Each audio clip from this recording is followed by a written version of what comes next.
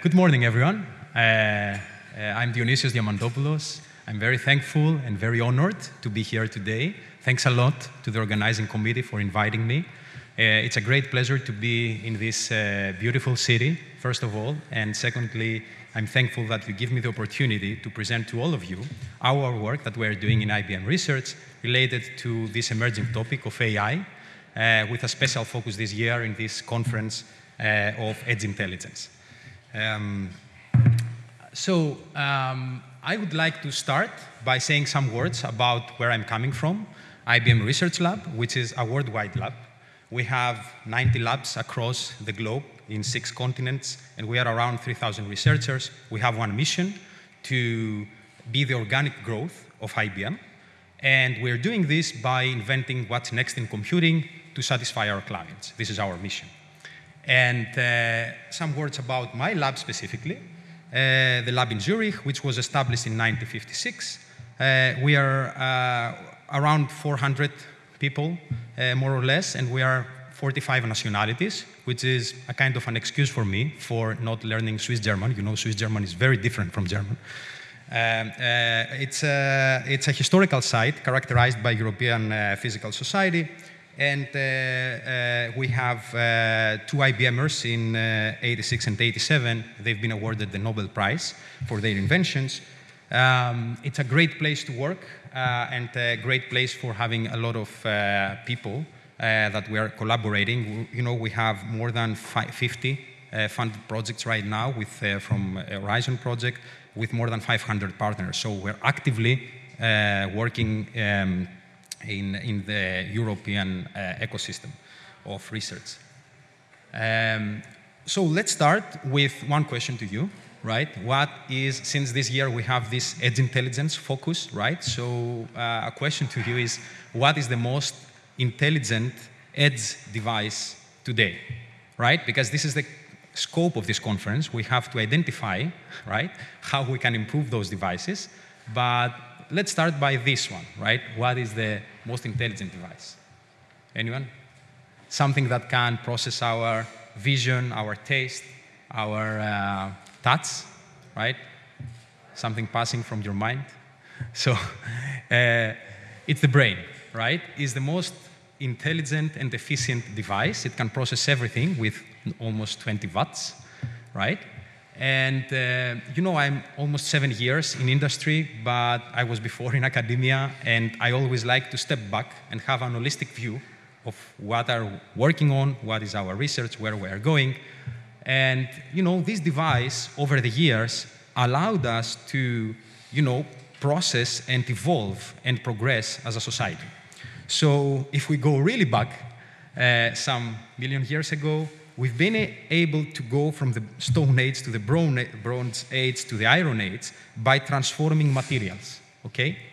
And then some years ago, some centuries ago, we've been able to make progress by going from transforming the water, energy from the water to the steam engine, inventing the electric power, combustion engine, and so on. So eventually, what we did was to transform the energy, okay? And the last couple of years, we are transforming the information. So we have been from the process of communicating and storing information to capturing knowledge and creating algorithms to transform the way that we process information. And why I'm showing this is that I believe that today we are in a critical step. We have a great opportunity to start a new age by transforming something new that I will like to show by the end of my presentation. So my agenda for today is to discuss why do we have a fundamental shift in AI today, and then I will proceed by selecting some horizontal innovation across the AI stack, the generative AI stack, okay? Horizontal innovation means different ways that we are innovate in different layers of the stack. The stack is huge, you know, we have also a wide spectrum of research to be presented in this conference this year. So we have works down to the chip, up to the operating system, and to the cloud and 5G layer. I have seen a tremendous piece of work in this conference. I'm really excited to learn from all of this. I will present our horizontal innovations, and I will refer to some vertical examples that they can, take advantage of all these horizontal innovations and present the end user applications that we are interested and we are right now deliver to our clients. And I will end up with some call to action. We need people, we need minds that can help us on our mission. So some career opportunities and so on. It is true that we are experiencing the largest transformation in IT over the last 30 years. Actually, last year, IBM laid out our technology atlas that we have several aspects of where do we think each one of the technologies, right, will gonna make us make very big progress. From the automation to data to the hybrid cloud, quantum computing, security, and AI. But today we're gonna talk about AI. Our atlas is already in this website that you can also check out, because we have our technology roadmap from what we believe will be the opportunities for the next couple of years. So let's start by the fundamental shifts in AI. Why everyone is talking about AI today, right? Of course, we had AI, we have the traditional AI models that you see on the left. Do we have probably this one? Yes. The traditional AI models that eventually, those models were siloed models, meaning that we had a single model per task for text, for video, for audio, a single model. And we had to train those models for a specific small subset of data, right?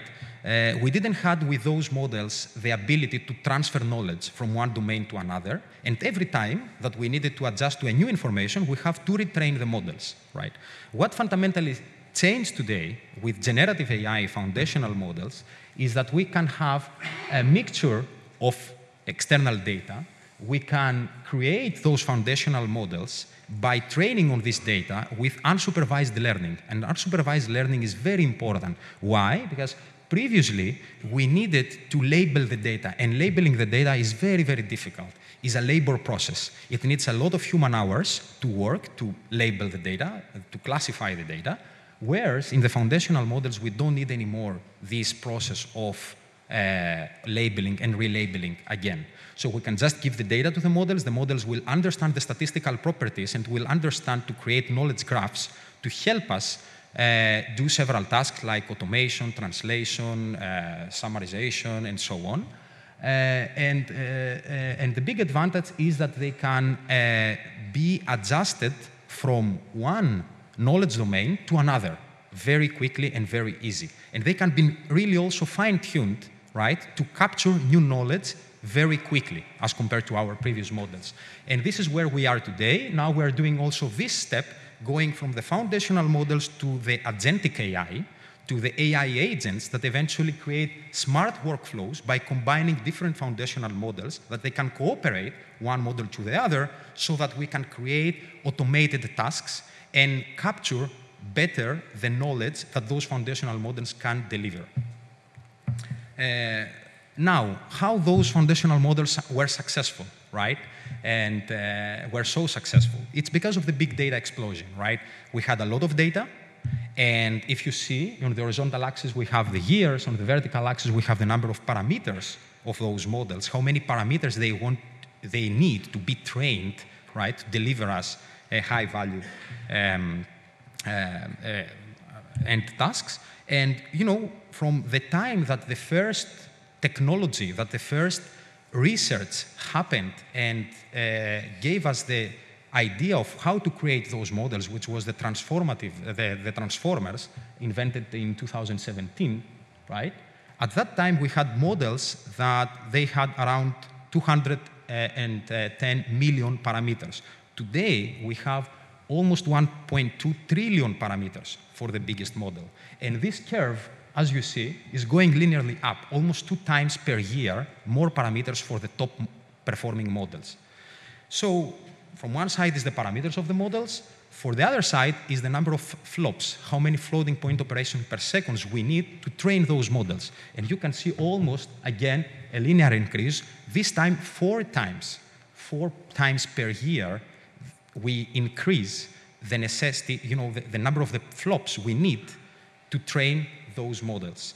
And if we go further on, well, we had an explosion of parameters, an explosion of flops, and further on, we have the training budget. How much money do we need to invest to train such models? And today, we are talking about up to 100 millions for a single training of a single model. Can you imagine that? It's a huge number, right? For a single model, for a single time of training. And then you need to retrain several times. So only some big players can really get into this game and train these huge models, right? Which give me the opportunity to open a parenthesis here to say something about this cost.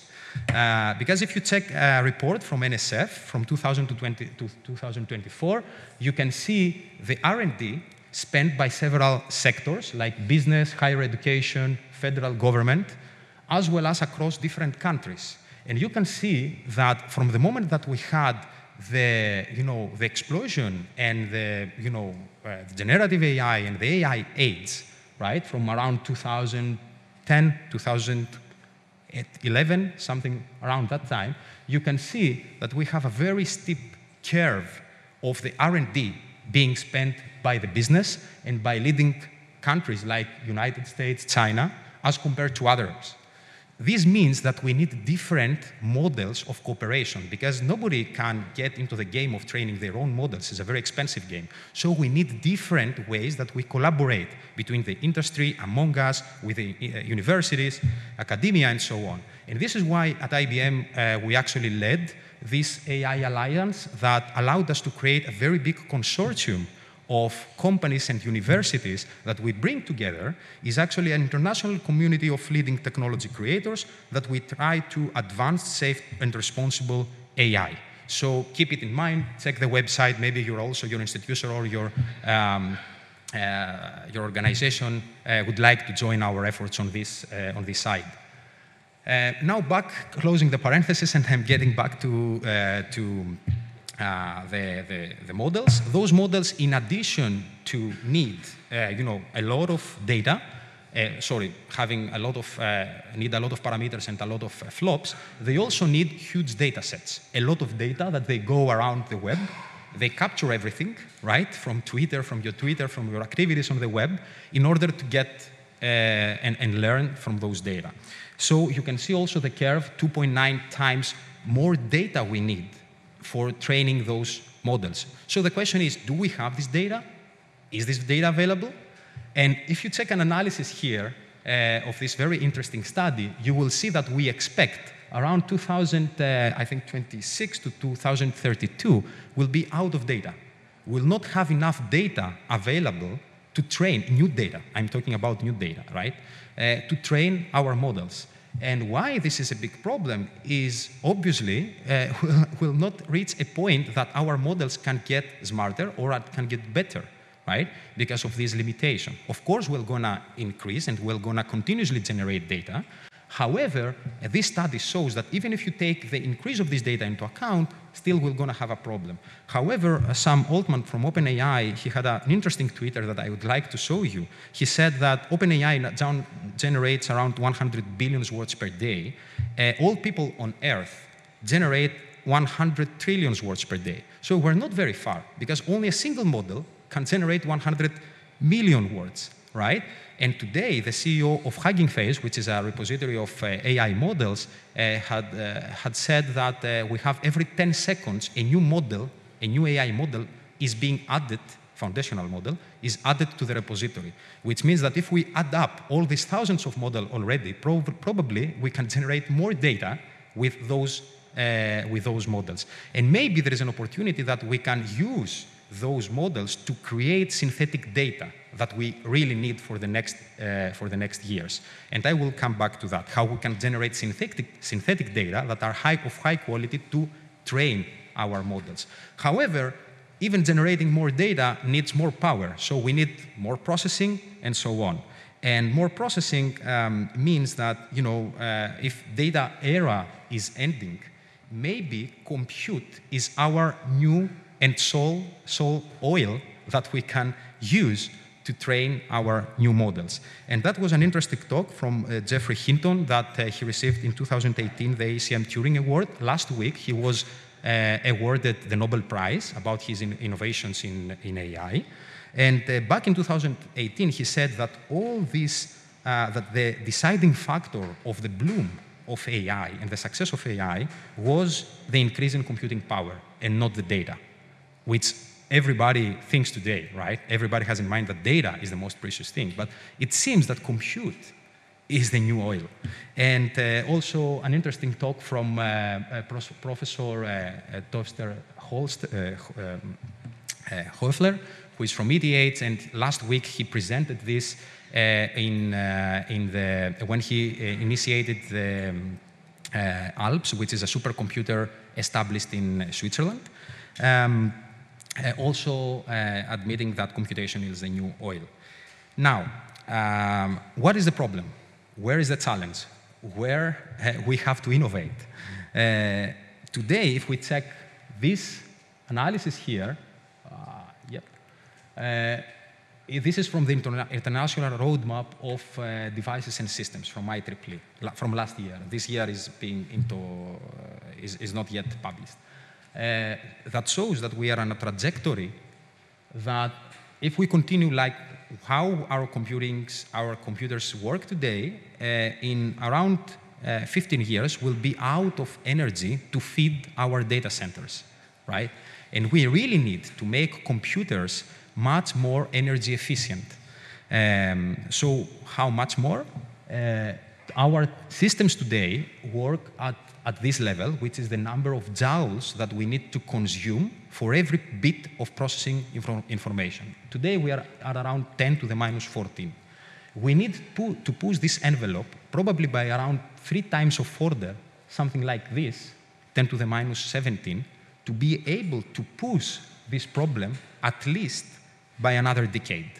So this is what we are called as scientists and engineers to deal with today.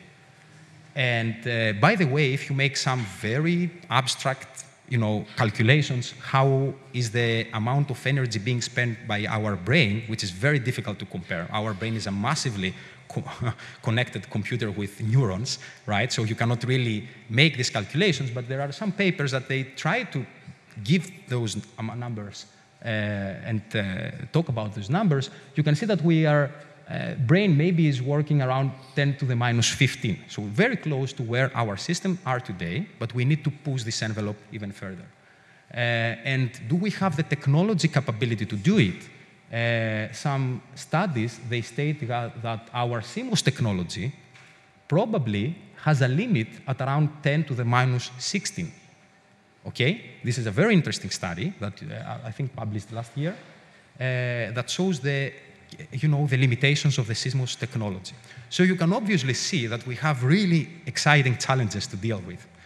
And my perspective is that we have to innovate across the full computing stack, starting from the physical layer, where we have our materials, technology layer, our transistors, architecture and microarchitecture, software, cloud, and generative AI. This is all the stack that we have to go, and my experience is that we really need to innovate in several layers so that we can offer vertical applications to our end users. And I will refer to some of our horizontal innovations that we are doing across these domains. Okay? I will start with the in-memory computing, which is an area that we are actively working on at my lab in IBM Research in Zurich. And in this space, if you lay out all the different chips, either from the embedded space, their edge AI space. So today we have a special call around these edge devices. Up to the data center, we have different, chips, devices, systems. This is the energy efficiency. On the horizontal axis, we have the peak power. On the vertical axis, we have the performance in terms of gig operations per second. And you can see that indeed, as I've shown before, we are today in the 10 in this the most energy efficient devices are to the 10 to the minus 14 joules per operation. So we need at least to be able to ask ourselves, can we build a highly performant AI accelerator in the order of 100 to 1,000 teraops per second that can consume less than 10 watts. So push this boundary to at least one time of order over here. This is our target, okay? And to do it, we are innovating with in-memory computing. What is in-memory computing? So I will start from the very, very basics, right? How you can represent information. So if you have a Lego, okay, everybody knows about Legos, and you want to describe with 0 and 1, the white and the black, you just need 2 bits, 1 bit, right? 1 bit can represent. So 4 colors can be represented with 2 bits. Let's build a city of Legos, how you can build a city. Today, how we are doing this is you can take a table, you can take a storage room with a lot of Legos, and what you have to do is to go back and forth to move all those Legos to the building table, which is the metaphor of CPU, and you have to consume a lot of energy to go back and forth. What about having a place that we can store all of our Legos, right? And at the same time, for every place that we store, we can also process. This is the idea of in-memory computing, very simply, okay? And in a more detailed way, how we are doing this, we are doing with what we call phase change memory devices. Memory today can be either charge-based, where we are, keeping charge to represent the memory, 0 and 1, represent information, or we can use resistance, right? And for the PCM is one of the technologies that we are working with to work on the in-memory computing architecture paradigm. To give you an idea of how this works, okay, this is animated, but the idea is that this is a device, a PCM device, that when we apply a very low current, the device is on the so-called crystalline phase, and it has very, very low resistance. If we push this to the right and we apply more current to those devices, we have a mushroom which is created, a mushroom type. This is why this is called mushroom type phase change memory devices, that they change the phase and they go from crystalline to amorphous phase. In this phase, they have high resistivity. Now, the great thing about this memory is that it's non-volatile, so you can adjust the resistance, and it will always stay like this, right? Okay, we have some drifting phenomenon per time, but we are accounting for them. And why this is a very promising technology is that because you can, in neural networks, we need to store a lot of parameters. I've shown you in the introduction that we have billions of parameters. So where do you store them? You can store them in your storage, and then every time that you need to run a neural network, you have to take them from the storage, put them on a DRAM. DRAM always is a volatile, right? Always needs to consume energy. However, if you do it with PCM devices, you can store all these parameters on a type of a memory that you program once, and it will always stay like this, until you reprogram, of course. And if we check how this can really take advantage of the physical laws of Ohm law and Kirchhoff law, in neural networks, we have an input vector, we have an output vector y, and we have a weight vector w, and an x vector, which is our input. The y is our weights that we have trained the model with. And, there is a one-to-one analogy from this type of operations that we are doing for our neural networks to one array. If we can create an array of those memory devices that I've shown before, so this type of memory devices, if we lay out to all these joints, then we can say, okay, we can have lines of voltage. We can apply voltage on the horizontal lines. That will be our x vector, our input. And we can have all the weight matrix across those across this crossbar array. Now, each one of those devices can be adjusted with different, when we program it, with different current, right? We can apply different current, then each one of them, it will have different resistance. And this means that this multiplication here, it will be based on the Ohm's law, right? We have voltage by the resistance, and then for every line, immediately, Kirchhoff law will give us the summation. So we have multiplication and summation. So we have almost O to 1 in terms of complexity, matrix vector multiplication. And this is the great advantage of this memory when we map it with neural networks. So this is very, very promising and very exciting. And eventually, we can map really large neural networks to several of those devices. So we can lay out a lot of PCM memories, and we can divide the neural network down to those devices. And we can do, by the way, in-memory computing, we are also exploring the space with photonics. Like instead of electricity and applying voltage, we can apply light. And then instead of Kirchhoff's law, we have the interference, the optical interference. So this can be even faster from what we have today with electrical-based PCM and in-memory computing, and this is an active area that we are also working on. Now, of course, in such a system, you don't have only the memory, right? Because memory is one part of the puzzle. We also have, a lot of other blocks like digital analog converters and so on that you have to deal with on your chips. And we have designed several chips that were, we have disseminated those works.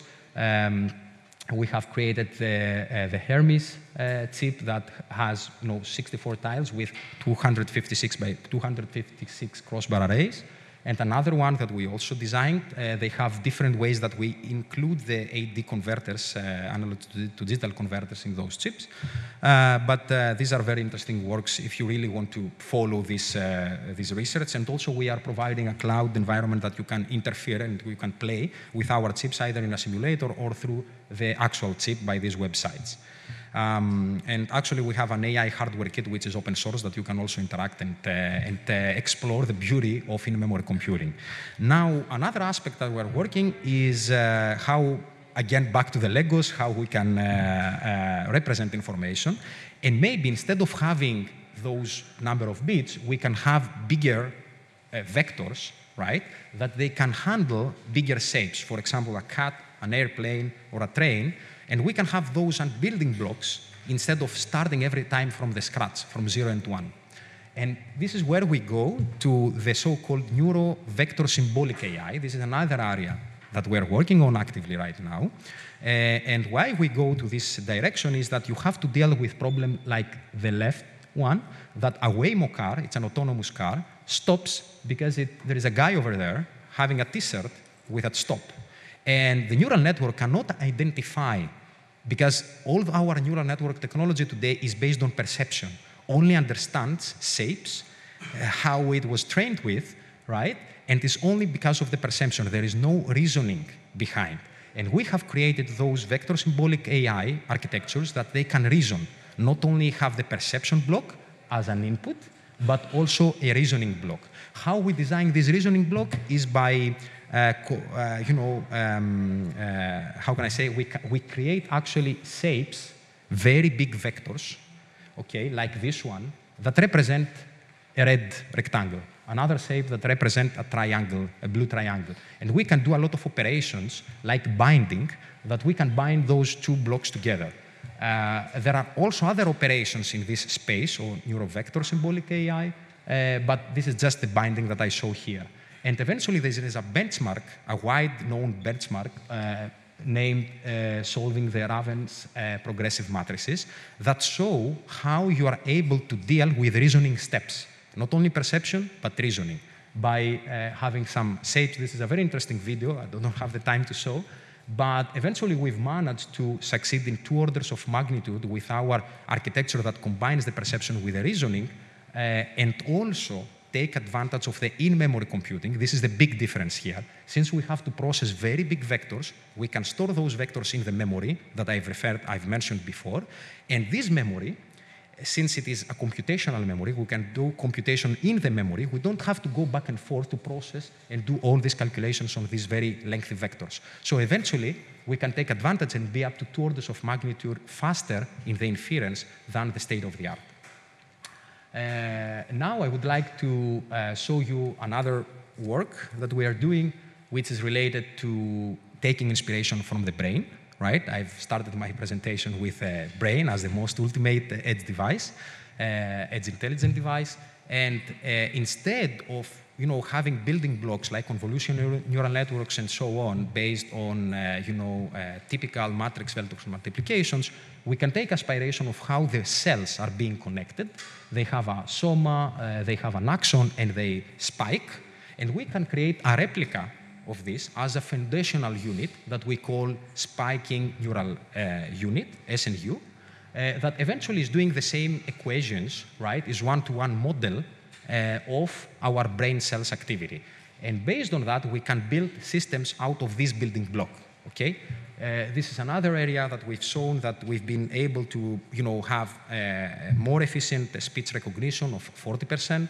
These are published works that we have disseminated. We have managed to have much more smaller models to process because of this spiking neural unit, up to 10 times from the state of the art, and high accuracy in the optical flow. That was another interesting demo about the optical flow that I will skip right now.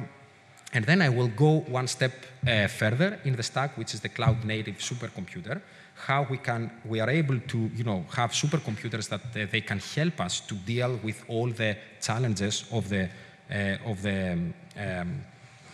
generative AI today.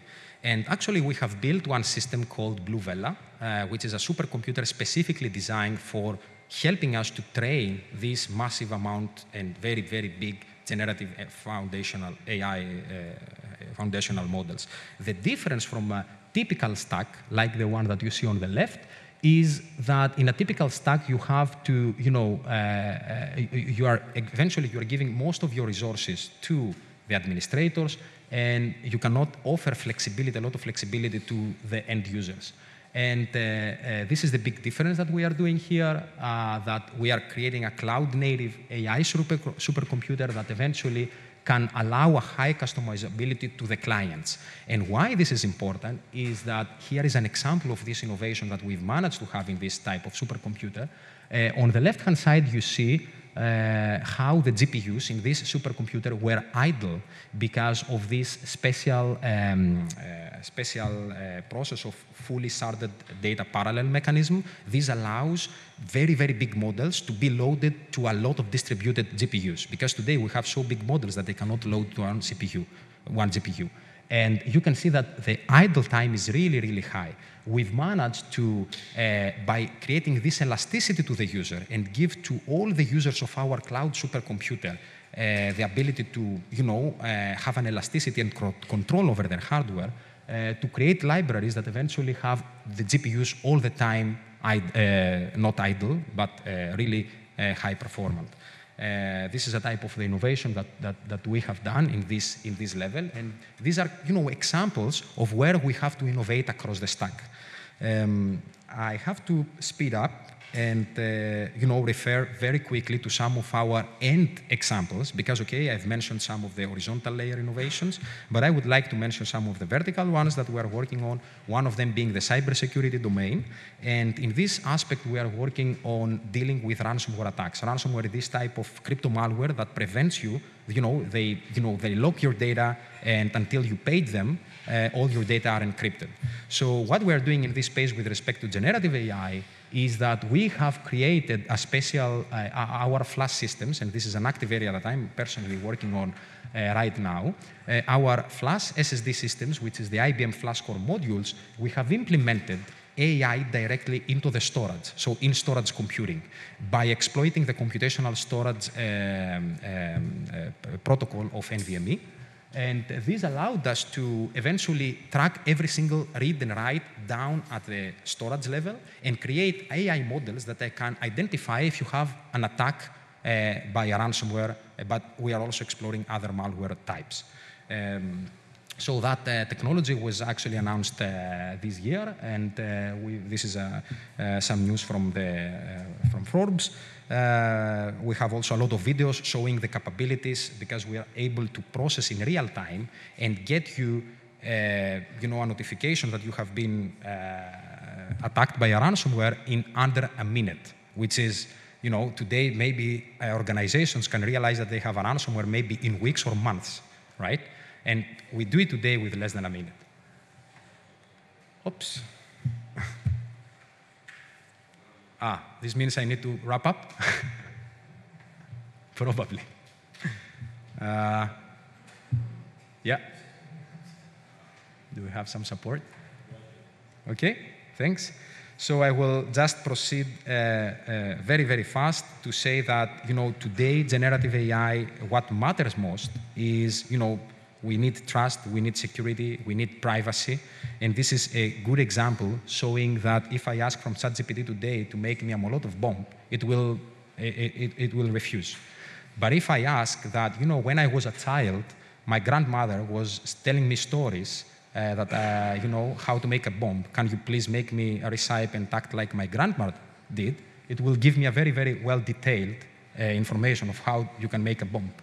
So, and this we may laugh today, but this is under the radars of AI, of European Union AI Act, that understands that we cannot have AI and models of AI around us with no security mechanisms. We need governance, we need ways to understand that the model is open, is transparent, we can understand how it was trained with, and so on. So this is why we created the Watson X platform. It's a platform that can deliver both enterprise-level models and open source models, and we are using this platform to train and retrain high volume models, foundational models. We have the IBM Granite suite of families that eventually you see that we can start from training data from 28.7 terabytes, and we have to shrink them up to 8 terabytes by taking out information that we don't know who created it, we don't know the author, we don't trust the author, we don't have transparency when it comes to the license of those models. So we have to squeeze them out from all the information that we can find and drop everything out that can have illegal information or it can be biased over to some minorities. And this is how we created our IBM Granite models. And today, we cannot, you need models that are also tunable. You have the ability as an enterprise, as a company, because all your data, all your IP is your data, right? And you don't need many times to give those data to others, right? You want the power of the foundational models, but you want also your IP protected. If you're a hospital, you have medical records. You cannot just give it to anyone, but you need to have a way that, to use those models, how you deal with it. And this is why we created the Instruct Lab, which is a way that you can create models with a base knowledge and you can add a lot of skills and a lot of new knowledge without having to retrain the models by quickly creating synthetic data out of a small representation of your own data. Okay? Synthetic data is not your own data, it's synthetic, but they keep the same statistical properties. And then you can fine-tune foundational models for your own enterprise and for your own use, representing your actual data. I will skip some of the details, but it's an open source project and you can connect either to those platforms to check those Granite models that I've referred, or to interact on the GitHub with this Instruct Lab functionality. On top of this functionality, we are building a lot of assistants, a lot of agents that I've mentioned in my initial talk that I'm using. I'm a very, very fan of this one, Watson X Code Assistant. I'm using it every day to help me write my code. It has increased my productivity a lot. And finally, some very quickly remarks about some vertical applications that we are actively working on. One of them being on the visual inspection. The gold sponsor of this conference this year is Iraklis, right? Is leading company of concrete. And this is one example that we are using those visual, very large language models, so large vision models, to help us inspect deficiencies in the concrete in several buildings like bridges and other places. And they have been really, really great from what we have used, because this suite of tools, we had it even before in IBM, but right now it helps us with a lot of higher accuracy to detect signs of rust, algae, cracks, and so on, that are very, very critical to our applications. And finally, a model about sustainability. We have built a model with NASA from 40 years of history of data records that NASA kept to help us deal with the problem of forecasting, but in a very, very fine detail. So whenever we have a hurricane, you may know that a hurricane will pass from California. But what will be the business impact if my supply chain has these trucks passing from those roads, so I need to know before, and I need very, very accurate level information.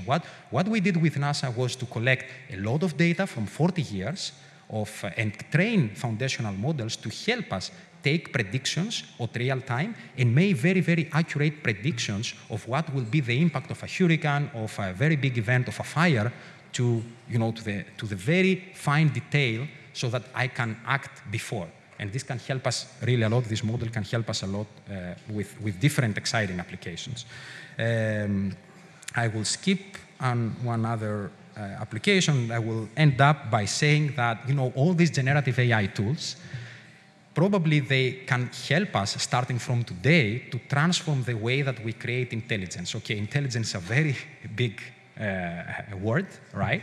But we have tools today that they give us a glimpse of intelligence. And probably today we start in a new era that we are transforming the intelligence to make a huge progress in the next year. So it's a huge opportunity for all of you and for all of us. And okay, there are many people that may, they are hesitating when it comes to the adoption of those technologies, but at least we have a great history as Greeks that, Prometheus brought the fire that we use today and made huge progress.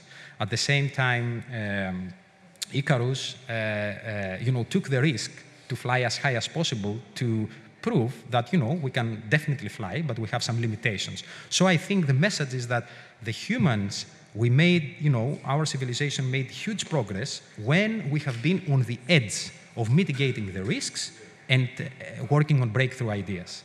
And I think this is where we should think, taking safety under our radar, but we have to go on the edge. So, of course, we are always looking for new people helping us with those challenges that I've mentioned before and those projects that we're working on.